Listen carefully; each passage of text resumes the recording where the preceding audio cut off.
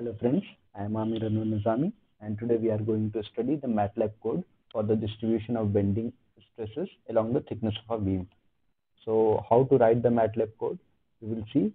Just before that we will see the theory behind the bending stresses. So let's see what are the basics of the bending stresses. So we know that a pure bending where we can say that the constant bending moment and the zero shear forces are there. It is called the pure bending case. And the radius of curvature, we should know about it, Hooke's law. And in pure bending case of flexural bending stresses derivation, we should know that the stress resultants are only the bending moments and the stresses are only normal stresses acting on the cross section and the moment curvature relationship. Now we can see here it is called the 4-point bending case. A simply supported beam is there and loads are applied at this position, two position. So the reactions is P by 2, P by 2, and we know the shear force and bending moment diagram, how to plot it. In the last few lectures, I have shown how to plot the bending moment and shear force diagram. So it is a shear force diagram, it's plotted here. So within this L by 3 span, initial span L by 3, we can see this is the constant shear force, which is P by 2. And then in this mid span, at this position, the shear force is 0. And then again, in this L by 3 span, at the right end, the shear force is minus of P by 2, which is also a constant shear force. So then we can say that the shear force in the mid of this span L by 3 is 0. And similarly, the bending moment diagram when we see here, so in this bending moment diagram, this bending moment is constant, where the shear force is 0 and this bending moment is constant at this mid span of L by 3. And at the left hand and right hand, we can see that the bending moment is not constant, but it is non-uniform, linearly varying bending moment. And here also it is linearly varying.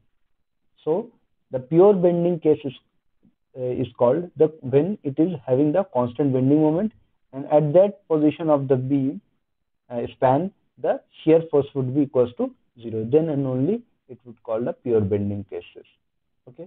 So for deriving the pure bending or bending stresses, we have to know the pure bending case or constant bending moment where shear force is 0. So we are interested in this region only. So we will see.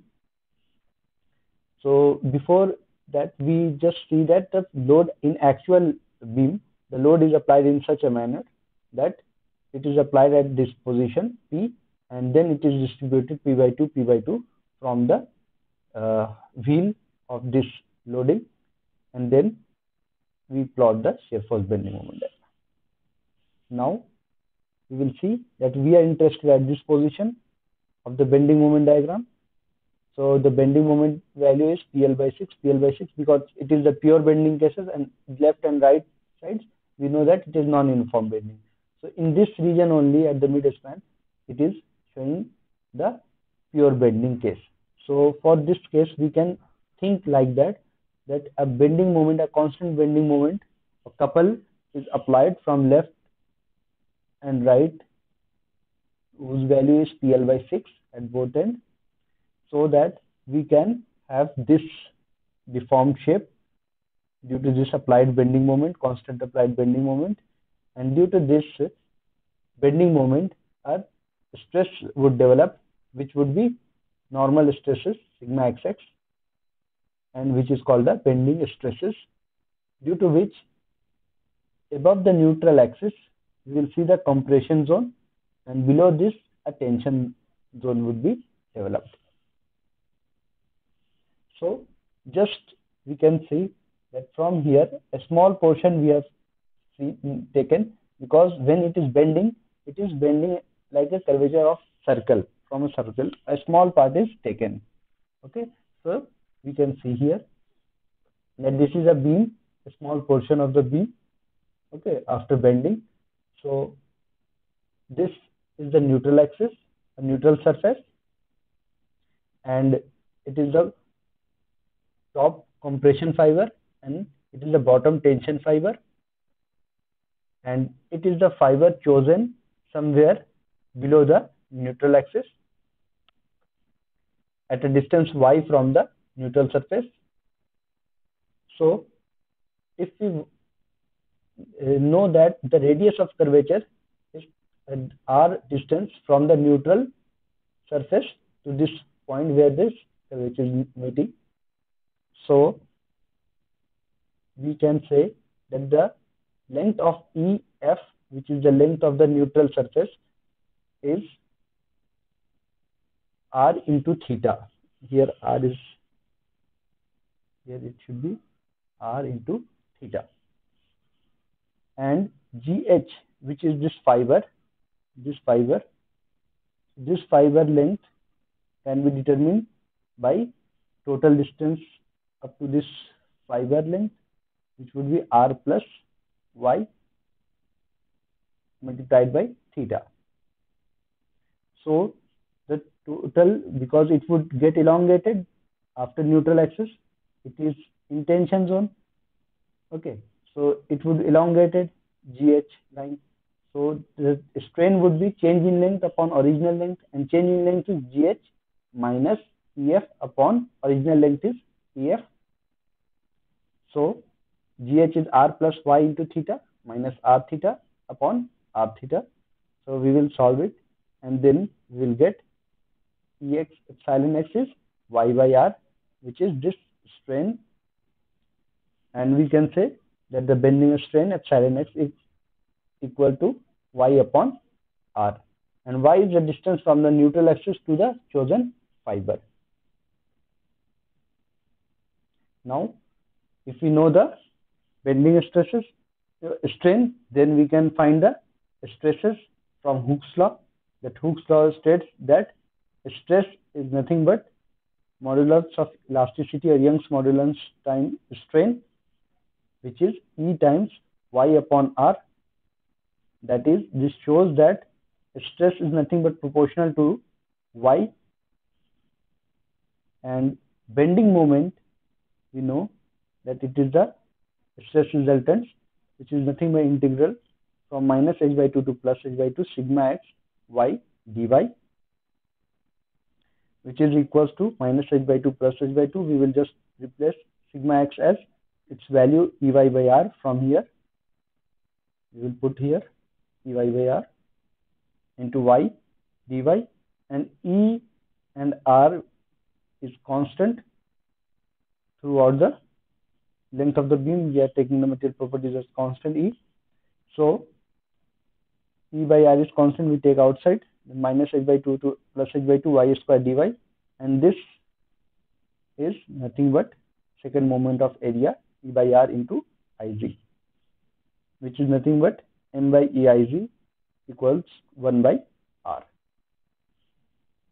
Moment curvature relation. It is also called moment curvature relation. Moment curvature relation. Okay. Now we will see sigma x is equals to E y by r. That is, sigma x by y equals to E by r, or sigma x we can write as equals to E into y into 1 by r is m by Eiz, where E will cancel out. So we can write now the sigma x by y equals to m by I equals to E by r. This is the flexural formula. So now we will go to the Matlab, and we will see how to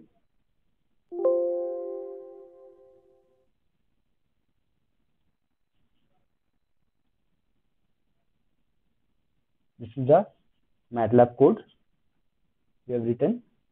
So this is the distribution of the bending stresses in rectangular beam.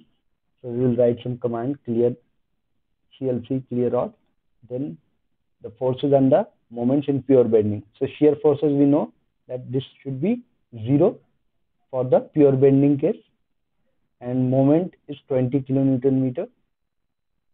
Now geometric data of the beam, that the thickness of the beam is 0.4 meter and width of the beam is 0.1 meter, and moment of inertia is given here, V h cube by 12 for a rectangular section, because we are considering a rectangular section here only. For rectangular section. Okay. Now, some discretized points we have made, that we have chosen within the thickness of the beam or depth of the beam, some 45 points, so that we can plot it nicely, and that y1 is linear space command minus h by 2 to plus h by 2 npt, because we have discretized that point of the thickness of the beam in such sense. Now we'll see the bending stresses. So first we will initialize for a cell, and then we will write a loop for it, for ii equals to 1 is to npt, y is nothing but equal to y1 of I, and sigma bend 1 is equals to m by I into y, or my by I. We know that where y would change for each loop, y value, because the depth at every point would change. So therefore the bending stresses will change with the depth of the beam. So therefore it would get stored in this bending stresses of for each iteration of I, and we will store that value as sigma bend 1. So therefore finally sigma bending stress would be, we will make it the store it in a cell to mat format, and then we will normalize it with the maximum value of the sigma, so that it would be within the range of 0 to 1. So normalized bending stresses would be the absolute value of this sigma bending stress upon maximum bending stress. Now we will see the results plot, and we will write the plot command for that, and we will see the plot. So we will click on, and we will get this plot. So this is the bending stress plot, that above 0 we can see this would be in compression, and below this region it would be in tension. So the arrow is showing that it is tensile below, and top it is in compression, which we have seen in the slides. So this is the code for the bending stresses, and we have seen how to plot this bending stress. Thank you.